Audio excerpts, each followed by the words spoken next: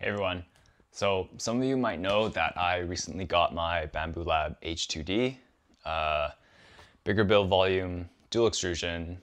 A lot of what I do is engineering and prototyping. Multicolor's fun on the X1C and the P1S, but really I just want to do soluble supports or breakaway support material, and I don't want it to have to switch through the AMS every time. It's just really slow.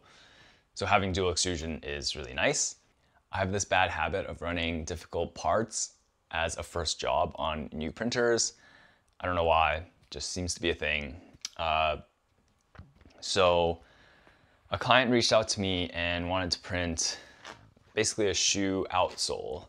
So not an insole, an outsole.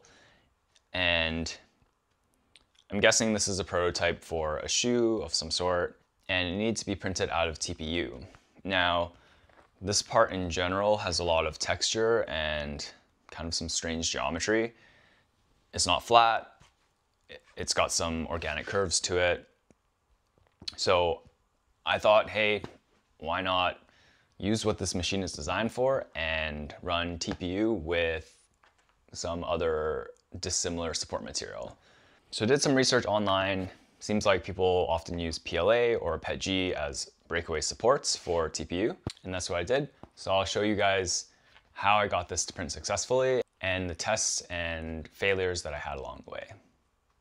And here's just a quick run through of my setup. So I've got the AMS there because there's not enough space to put it on top. I am running Polymaker TPU 95A high flow, just out of one of the poly dryer boxes. One thing about running TPU on the H2D is that you have to run TPU only on the right extruder, and you have to actually take the Teflon tube out of the right buffer and then stick it out through the back. There's like a separate inlet outlet for running TPU through, and that goes out here to the TPU in the poly dryer, and you can see that's where it enters. It would have been nice if there was a more polished way of doing this. It feels kind of hacky to have to like unplug the tube, stick it out of a hole, and then plug that into TPU, but it works, so I can't really complain. It just feels a bit of an afterthought.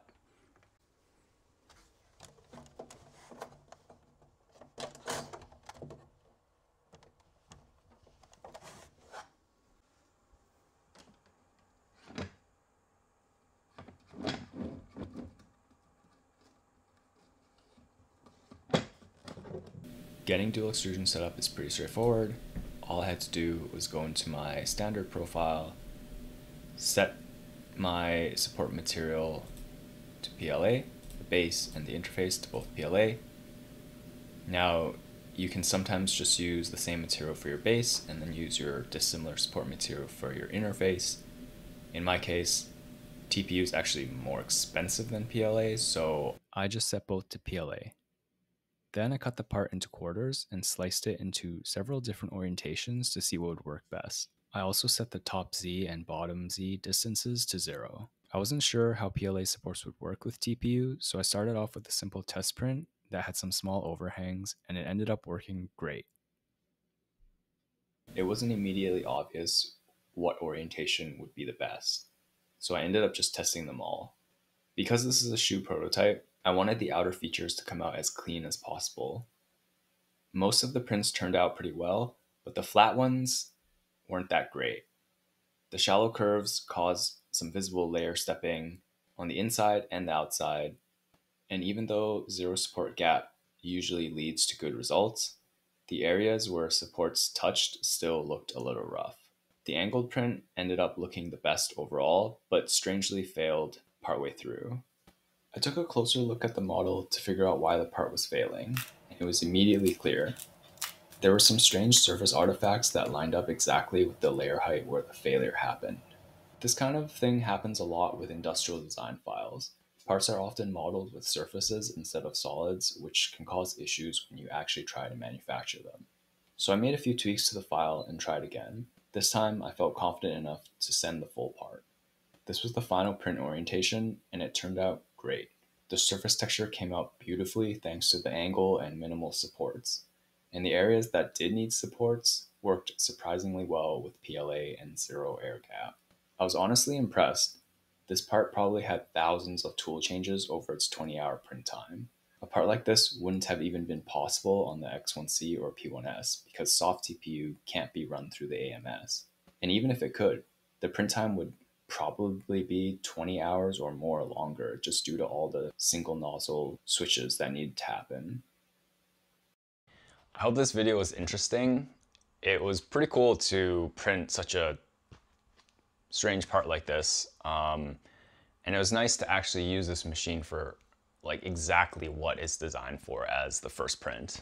And maybe this video will inspire you to try doing dissimilar support material, soluble support material. I have had a lot of experience with that in the past and it's great. It's just so much better than using the same support material. So yeah, let me know what you think in the comments below. If you've done this before, if you're thinking about doing it, any issues that you've had, or even tips that you may have for me that I didn't cover, let me know. And hopefully I'll be doing some more soluble support or dissimilar support on this machine now that I have it. Give me a thumbs up if you like this video, subscribe if you haven't already, and I'll see you next time.